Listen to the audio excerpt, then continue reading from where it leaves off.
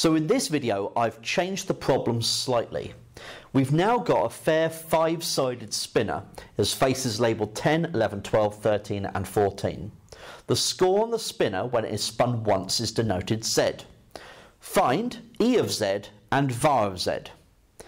Now, the problem is that I derived E of X and var of X, these formula given to you in the formula booklet, from the starting position of this uniform distribution.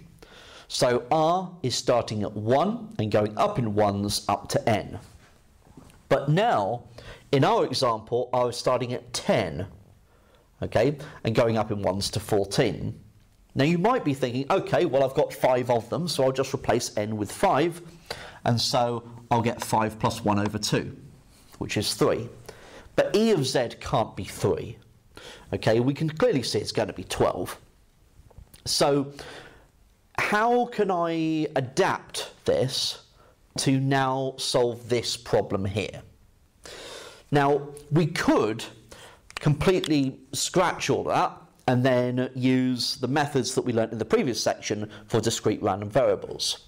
So we could say, okay, well, E of Z is going to be 10 times 1 over 5, plus 11 times 1 over 5, plus 12 times 1 over 5, plus 13 times 1 over 5, plus 14 times 1 over 5.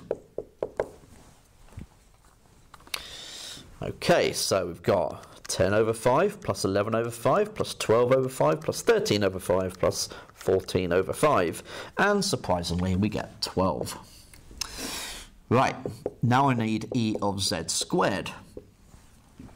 So that would be 10 squared times 1 over 5, plus 11 squared times 1 over 5, plus 12 squared times 1 over 5, plus 13 squared times 1 over 5, plus 14 squared times 1 over 5. So 10 squared over 5, plus 11 squared over 5, plus 12 squared over 5, plus 13 squared over 5, plus 14 squared over 5 gets us 146.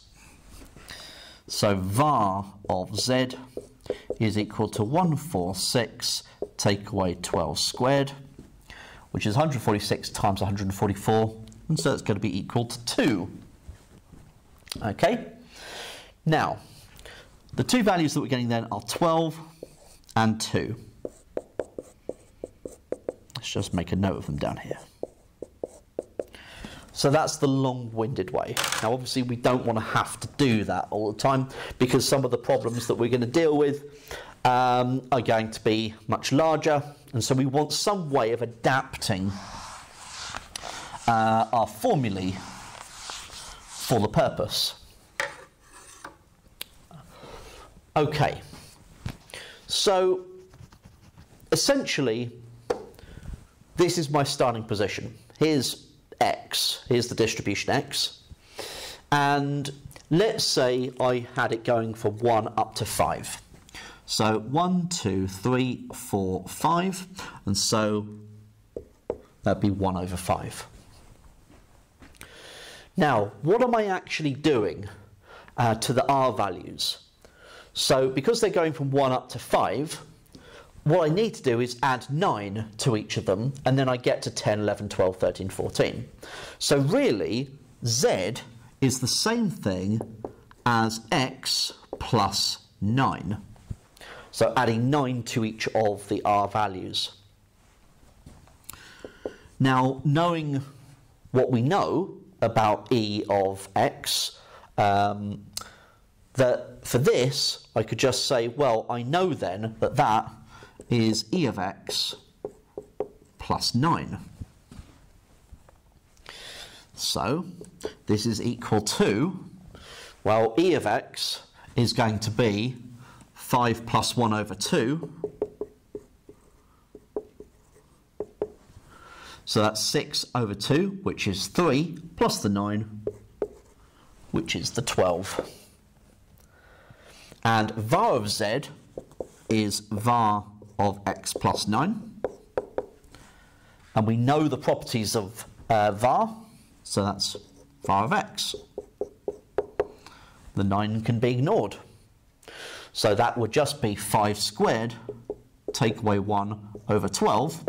So 25 take away 1 is 24, divided by 12 is 2. And we get the results that we had previously. So we need to come up with ways to adapt what we've got in the formula booklet to match what we're dealing with in the problem.